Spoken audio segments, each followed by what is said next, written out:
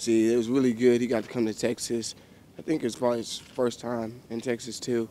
So me, him, and Rashad got to work with his receiver coach on running routes, technique and stuff like that. We got some really good work in. With the Browns, with Al Saunders? No. We brought in this other dude, Coach Al Saunders, probably here. We're working on the draft stuff. So who were you? What receivers coach are you talking about? What was his name? I'm not going to go into those details. It was a receiver coach. All right. Well, Cody also said that he took it upon himself to work on vertical, throwing the ball downfield more, and part of that is making decisions quicker, but also physically doing it. But how would you think he did? Could you notice a difference? Right, he was working extremely hard. I think we got a lot of great work and extra work too, and it was great for him to come down there. He could be on vacation and stuff like that, and we call him right up. I'm on the way. So that just shows how much he really cares too. How do you feel about no Terrell Pryor on this team this year?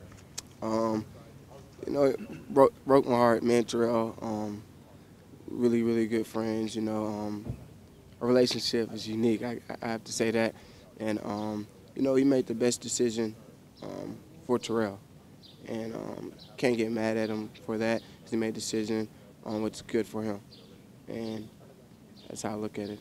You feel this makes it important for you to step up your game now? You're kind of like the guy, aren't you?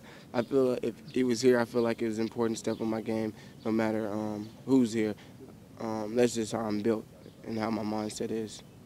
You had some real good moments in your first couple of games, and then your stats weren't there after you came back. What are the different things that happened that caused that to be the case?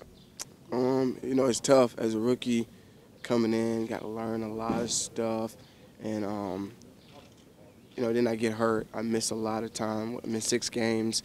I'm not getting the practice reps. It's just a little bit different. And then I come back. I'm not even playing with the same quarterback I played with the first 2 games, I feel like. And it's just a lot of stuff buys into it. But now I know what to expect, and I'm looking forward for a great season this year.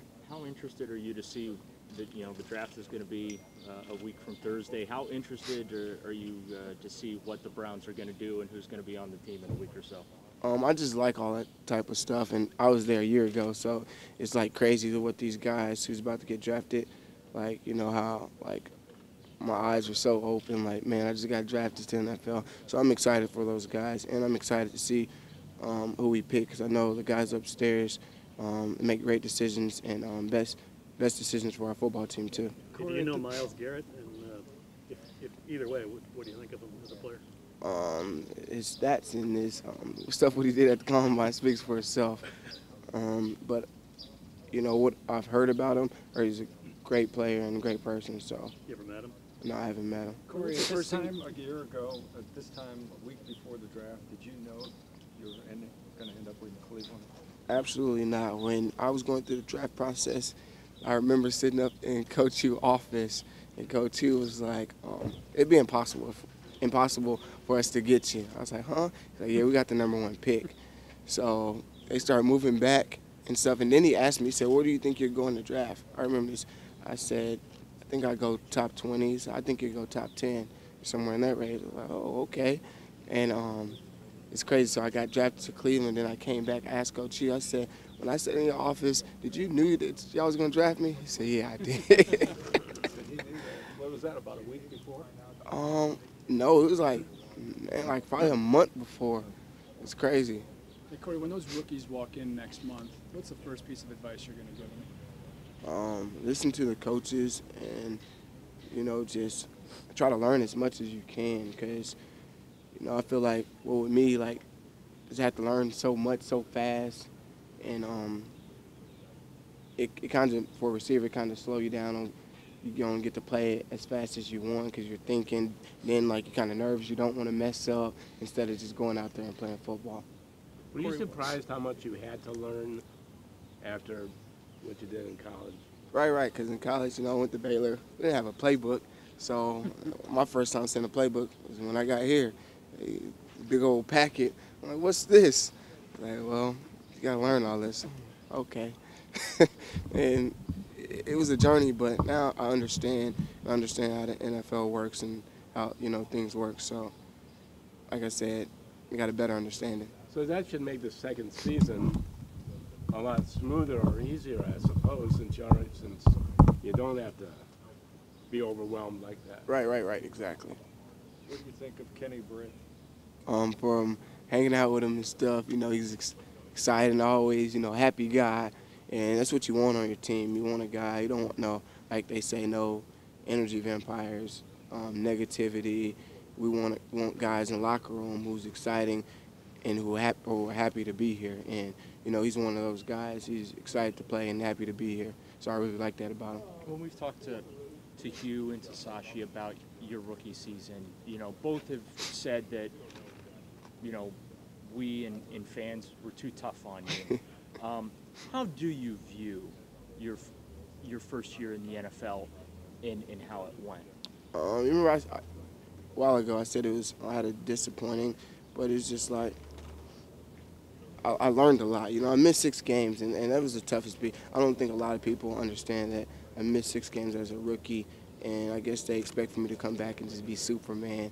And I'm still learning stuff as it goes on, but I just take it as motivation. It's okay if y'all hard on me. I'm hard on myself, so I feel like this is motivation for me to do even better. Hugh said a couple weeks ago that with TP leaving, you're viewed as the guy now, and he really looks to you to be that lead receiver. How are you taking that challenge from your head coach? How do you look at that? I feel like I've been the guy, so I don't know. That's how I feel, but I just take it as a challenge. Another step. Like, it motivates me to want to do good and not let this organization down, and that's what's driving me. How are you better? I mean, from this off season, have you focused on a certain part of your game, route running, or anything else? Definitely route running. I feel more comfortable. I'm not going into a situation blind, not knowing what to expect.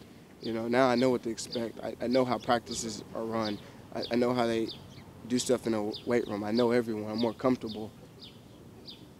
Were you able to relax a little bit this off season, Corey? Because rookies, you're preparing for the combine, then you're getting ready for the draft and all that stuff. You really don't get much time to relax here. Leading up to that draft. I did relax a little bit when I first got off, but then I started, working on what I need to work on to make me a better football player.